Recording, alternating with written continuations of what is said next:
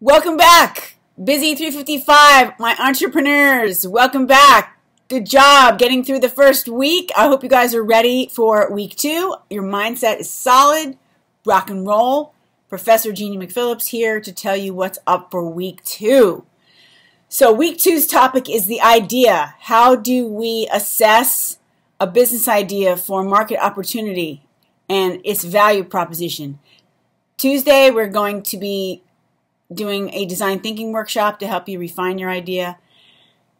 And Thursday, we're going to get into the nuts and bolts of market assessment. So, Thursday, you have your elevator pitches in class of the idea that you chose with your team, and also the business model canvas is due. I'll see you guys on the line. Bye-bye.